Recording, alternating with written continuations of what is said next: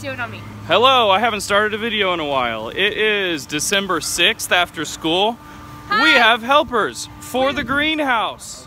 Hello, MTV. Welcome to our crib. Why'd you say it like that?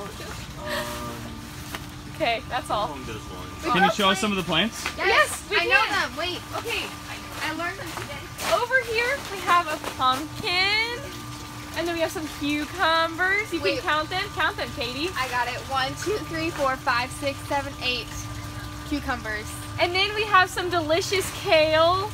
Don't eat it. No, I'm gonna do it. Oh, yeah.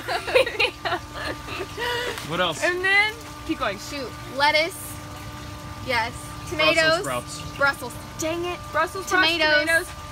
Chilies. This is jalapeno, chili, or conega. We're not sure yet. We're not sure which is which. Then over here, we have another pumpkin. We have some more cucumbers. Kimmy, count them. 1, 2, 3, 4, 5, 6, 7, 8. We have a real life shell. It's real. It's real and it's live. We have some lettuce that is delicious. I would eat some, but I'm still chewing my kale. Lettuce, 2 romaine lettuces. Broccoli. More tomatoes. More tomatoes. Kale. And then, exciting stuff over here. Watch out. With these pipes that we are freshly cut, we are going to make some strawberries. That's it. That's all. Thanks, Kate. Anyways, the last video I made back last April, we lost all of our fish. That was devastating. I cried a lot on the inside and the outside.